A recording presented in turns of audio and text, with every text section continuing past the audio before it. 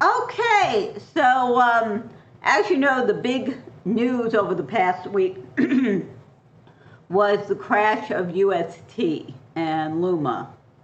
So I want to discuss that. I thought this was an important thing to do.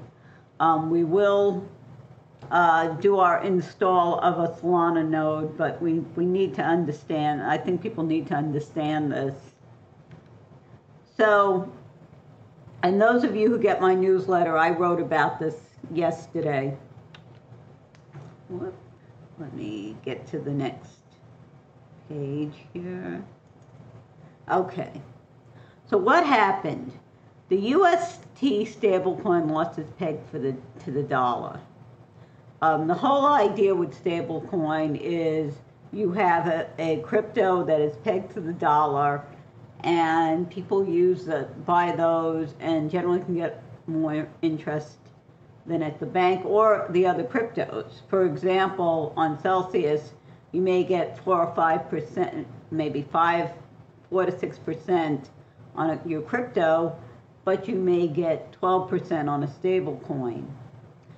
Now, that's the attractiveness to it, but you really have to know, and I didn't know this until yesterday, until I started reading about this, but we're going to get into why UST is different a little bit. But Terra versus Luna fell 97%. Luna lost 94% of its market share, and Terra versus the US dollar fell more than 50%. So why? UST is an algorithmic-based stable coin, so there are no assets backing it. Other stable coins may have actual fiat dollars or other assets backing them up. When things went south, there was nothing to back it up.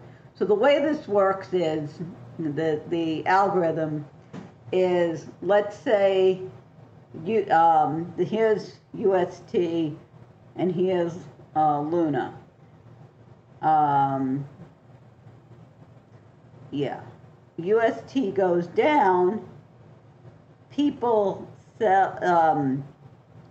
take their UST, which is now, let's say, 97 cents, well, it's now, but normal in previous times, 97 cents, and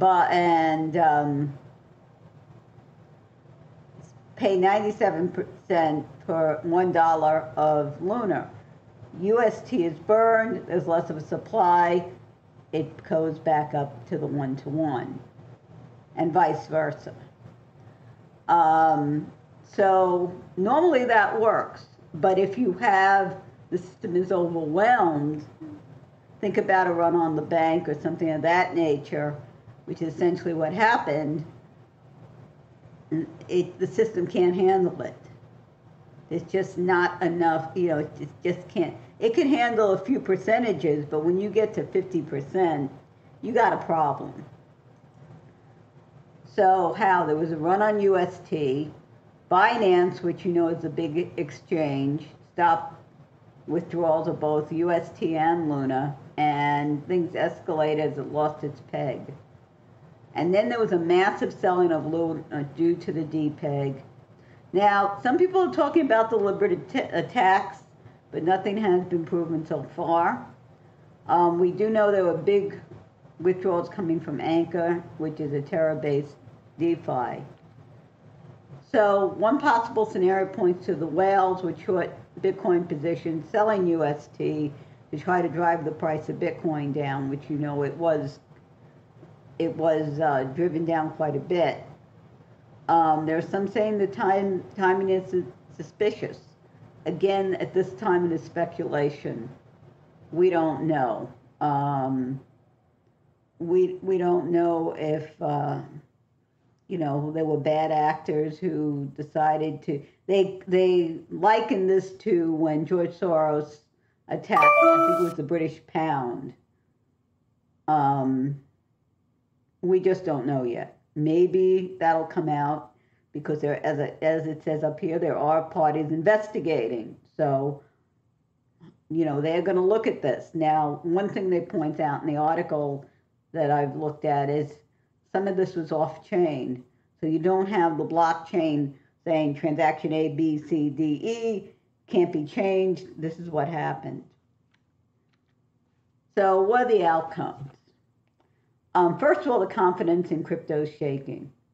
Now, one thing, being a little suspicious of, certain governments and, other people who are big players, the certain parties want that. A lot of governments, they don't like crypto because, you can't control it. So there will be a push for more regulation. My concern is it'll go too far.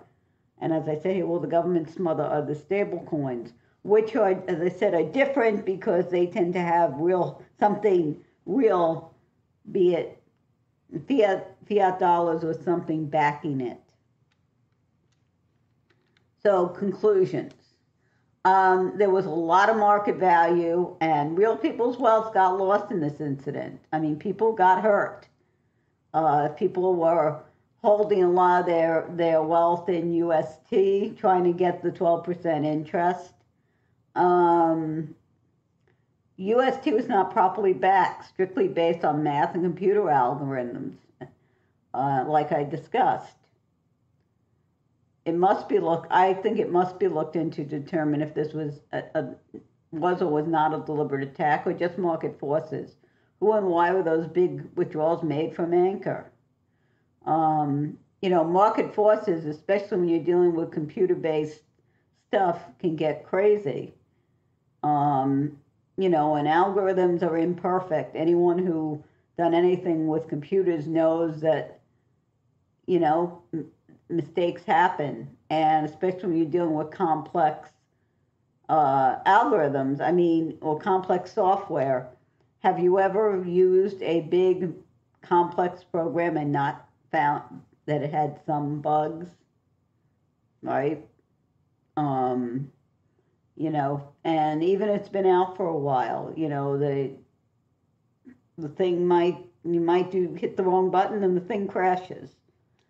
So I do think additional regulation will probably come out of it. Hopefully it won't go too far, and it'll focus on addressing the matter at hand. That is